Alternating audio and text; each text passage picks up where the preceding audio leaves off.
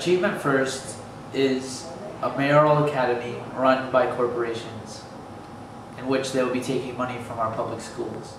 This Achievement First charter school, a mayoral academy, it's been proposed originally, of course, as people know, for Cranston, and now for Providence. They're the Walmart of education.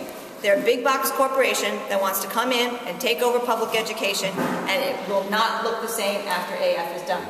If you are not in the slant position, which is the alert way to sit in classroom, like this, that's detention.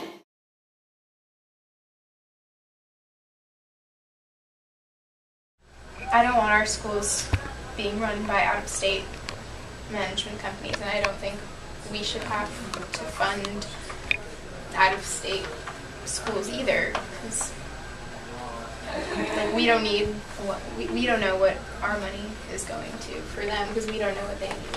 So, do you trust corporations to do what is best for students? No, I don't really trust corporations to do that kind of stuff because they don't understand students. Do you think it is a good idea to have an out-of-state charter management company in charge of schools in Rhode Island? Not at all. Why should someone else out of state tell us what to do in Rhode Island? We don't go to their state and be like, you know, you guys should do it. I don't think the mayor should have control over a school system. It's one person.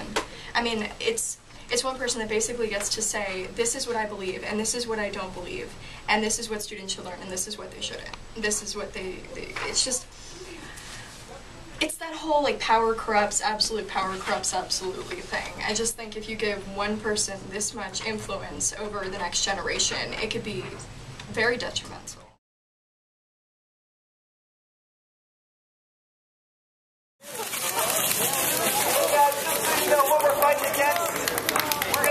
A lot about the Achievement First schools and why we don't need them here. An important question to ask about Achievement First schools is, where is the money coming from? The school will be built by the charter company, but the money comes from each and every student. The money for each and every student enrolled there will be coming directly out of the budget of the Providence school system.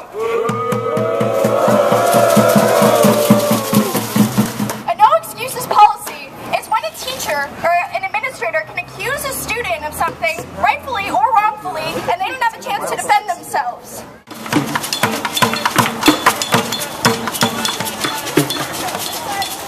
And maybe we could remind them what democracy looks like. Tell me what democracy looks like! Tell me what democracy looks like! Tell me what democracy looks like! Are going to go and present their report card to Rod and to Commissioner Gist, so we're going to stay out here until they get heard.